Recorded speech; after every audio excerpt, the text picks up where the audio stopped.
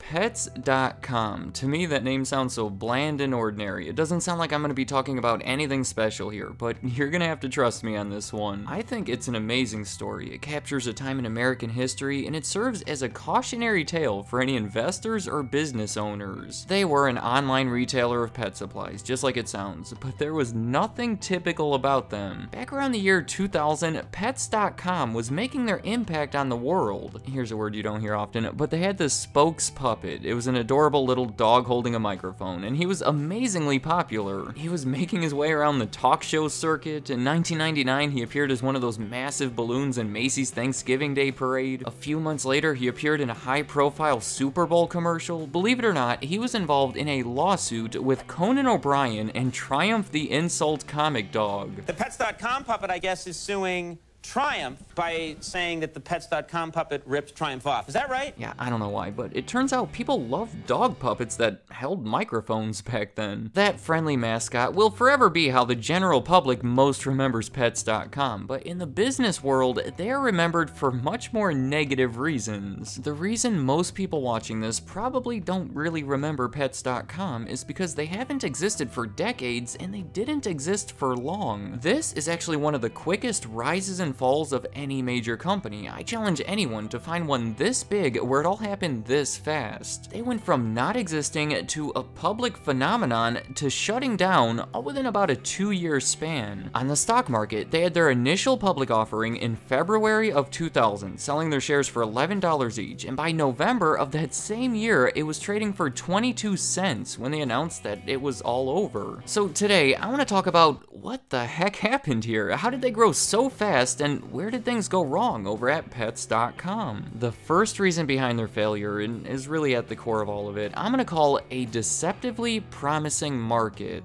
This goes along with the whole .com bubble that was forming at the time. Pets.com is actually considered to be a prime example of what was happening. In short, in the late 1990s, internet use was growing at a tremendous rate. It was thought to be the way of the future, which was kind of true, but people were getting a little too excited about it. Seemingly, if a company had anything to do with the internet, people would not hesitate to invest absurd amounts of money in it. The result was all of these inflated stock prices. I'm talking about companies valued at billions of dollars without the foundation to back it up. Well, in the early 2000s, the bubble finally burst, the whole stock market was affected, and as I said, Pets.com is a great example of this. The majority of the country owned a pet, and those people are always going to be buying more and more pet supplies. It was estimated to be a $23 billion market at the time, and the mentality was that if the internet is the future, a good part of that $23 billion would soon be coming from online orders. You see what I mean? Everyone thought that this online pet supply market was about to explode, so many investors felt that it was a good place to invest. The actual domain name of Pets.com was bought in 1994 and used as a website where pet owners can interact with each other. Beyond that, there wasn't much happening with it. 1998 is considered to be the true start of the business. That's the year they started selling pet supplies, and because this was the highly sought after Pets.com domain, you know, it's just the basic word, nothing else involved to complicate things, it attracted some investors. Those investors brought in Julie Wainwright to run the company because she had experience in e-commerce. She was the former CEO of an online movie retailer named Real.com, and possibly the biggest break was the fact that Julie already had a professional relationship with Jeff Bezos, the head of Amazon, and was able to convince him to purchase about half of Pets.com. Amazon wanted it because this was one of their early attempts to expand their offerings beyond books and media. In the words of Jeff Bezos, giving customers anything they might want to find online. So Amazon invested something like $60 million, and before their IPO on the stock market, they had raised another $50 million in private funding, then that IPO raised an additional $82 million. They were receiving millions of dollars from all of these different sources, and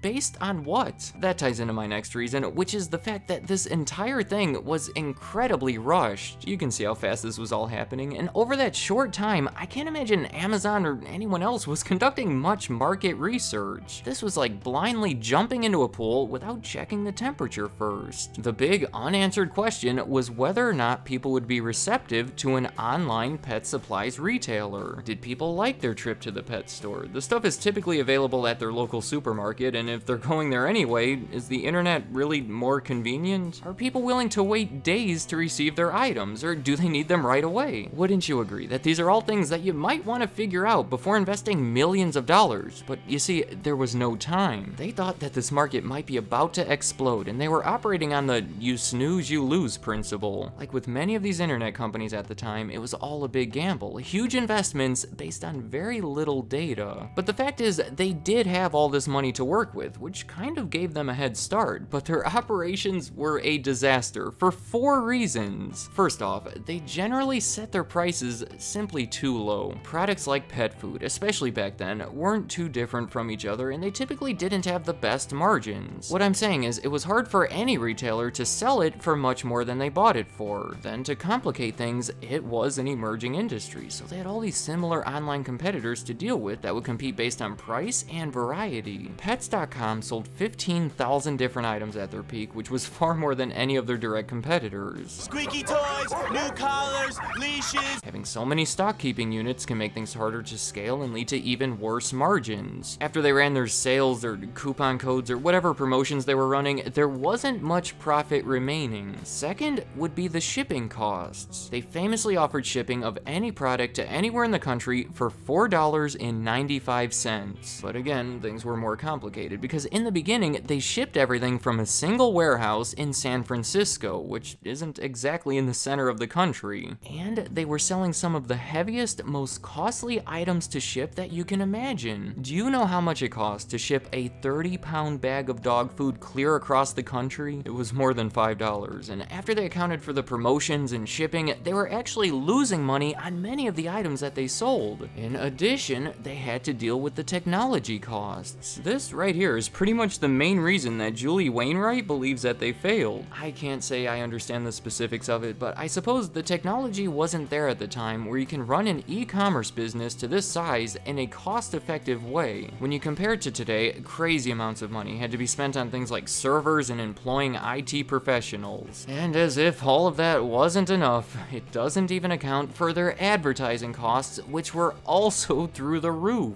I mentioned how their spokespuppet would probably be the thing that's most remembered about them. They hired this ad agency to create him, who happened to be the same one behind that Taco Bell dog. He was then voiced by comedian Michael Ian Black and given the admittedly funny tagline, "Because pets can't drive." That was all good, but I think the real reason he's so remembered is because they spent so much money promoting him. My goodness, I mentioned that balloon in the Macy's parade that cost an estimated $200,000. The Super Bowl ad, you may know that that's some of the most expensive advertising available. It was an estimated $2.2 million for a 30-second commercial. The efforts were a success as far as getting the brand out there, but they weren't nearly as successful in translating that awareness into actual sales. Their expenses were simply out of control, and I have to think the reasoning behind it was that if they just kept pushing forward, they would outlast the competitors and the market would grow big enough for them to become profitable. They even managed to buy one of their main competitors, the very differently named PetStore.com,